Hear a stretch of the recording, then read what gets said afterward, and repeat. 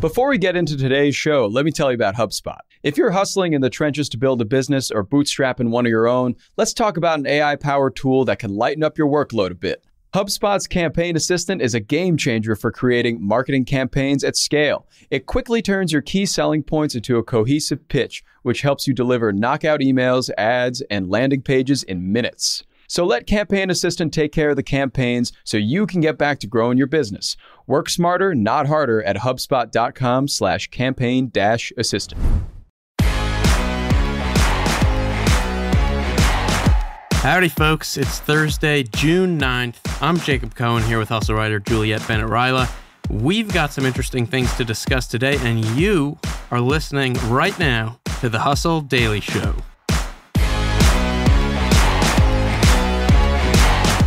Later in today's episode, Juliet is going to be telling us about a bizarre $160 million art heist involving ordinary school teachers. This story actually reminded me of Dwayne "The Rock" Johnson and this 30 million T-Rex he was dealing with. Also, this whole Nick Cage Mongolian fossil debacle. We'll get into all that. But before we do, why don't we run through what's going on in the world of business and tech? Let's get crack-a-lacking. All right, so yesterday, rumors flew around of internal chatter within Roku of an impending Netflix acquisition of Roku. And the source of this chatter was that Roku abruptly closed its trading window for employees in recent weeks of the company's stocks, sparking speculation of such a deal. Now, Roku's platform revenue, which includes its ad business, made $647 million in Q1.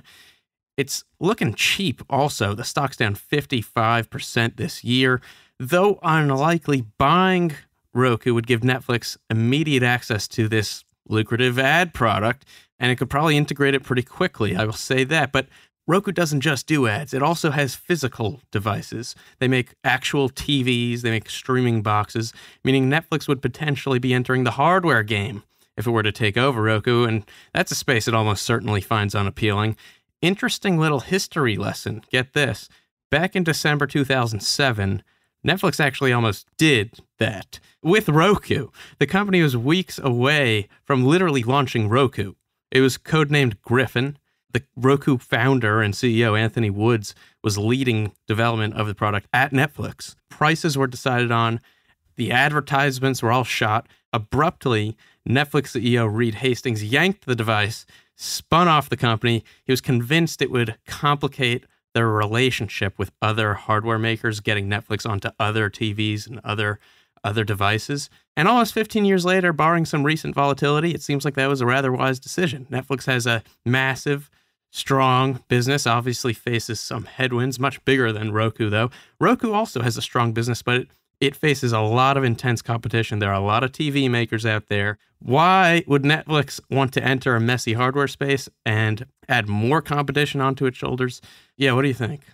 Maybe they want it for gaming. They bought all those gaming studios, and maybe they want to be like Amazon Luna, and they want to have their own console or their own controller. Maybe they want something like that. That's fascinating and not something I've seen anyone discuss today online, especially with just the operating system in general, outside of the ads. Just having a full, TV operating system could help with the gaming side of things and tying it all together. That's very interesting. Anyways, in other news, some big names are leaving some big companies. HoloLens creator Alex Kipman is leaving Microsoft after some misconduct claims. Yikes alert. HoloLens is the company's mixed reality headset.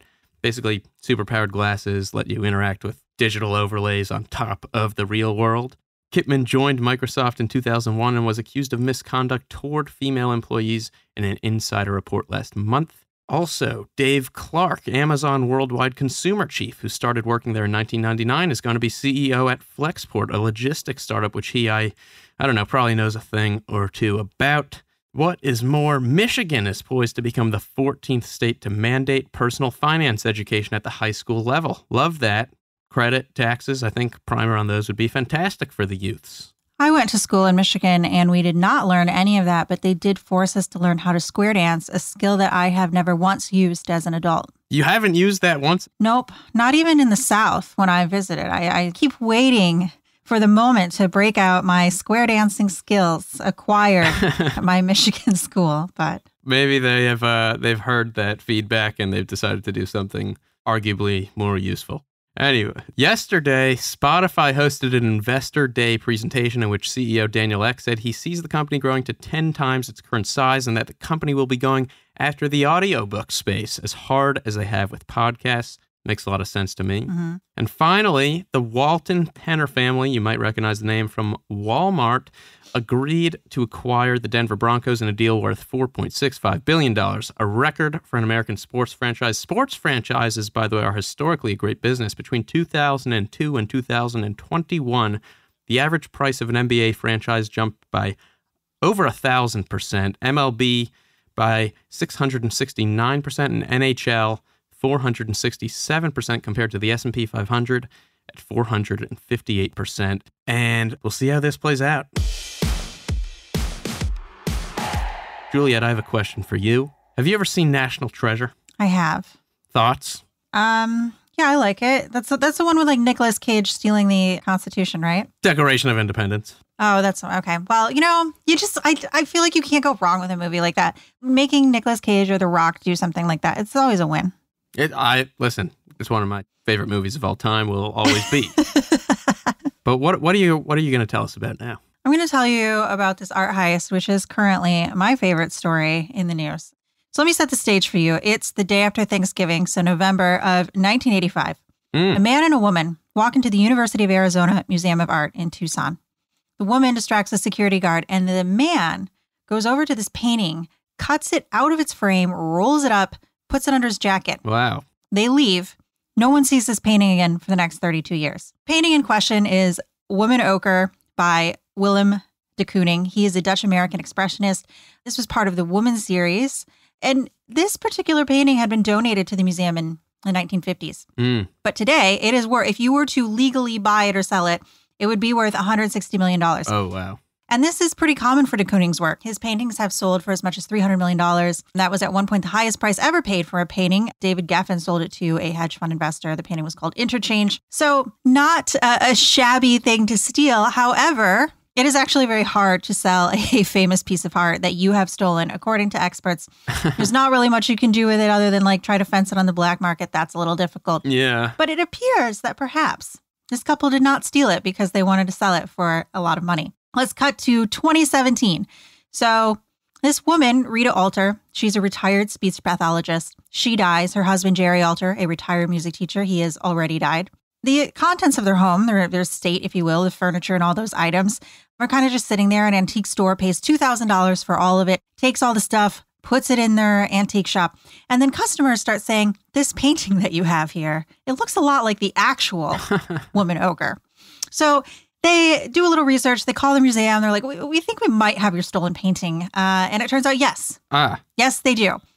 This painting, this very expensive painting, was just hanging on the bedroom wall of this couple's home for like 30 years. Legends. Now, the question is, did they steal it? Right. We'll never know, really. They were never charged. They were never convicted. They're dead, so that obviously won't ever happen. But there are some clues that point to maybe. Oh, okay. The first of which being they had the painting. Right. The second of which being they look a lot like the people from the sketches of the thieves. They drove a very similar car. Although they lived in New Mexico, they were in Tucson at the time visiting relatives, placing them at the scene. Also, Jerry Alter once wrote a short story about a woman and her granddaughter who steal an emerald from a museum in the exact same way and then hide it in a place where only they can see it, which is exactly what this painting was doing. It was positioned in such a way that it was in their bedroom. You could only see it if you were inside with the bedroom door closed. So it's like their private shrine. Wow. It sounds like they did it, but I guess the real secret will go with them to the grave. Exactly. All right, that's going to do it for us today, folks. If you liked what you heard, we've got a lot more tech and business coverage over at thehustle.co. Our editor today is Ezra Trupiano. Our executive producer is Darren Clark. I'm Jacob Cohen here with Juliet, Benett, Rylah. Thanks for tuning in to The Hustle Daily Show. We're a proud part of the HubSpot Podcast Network. See you tomorrow.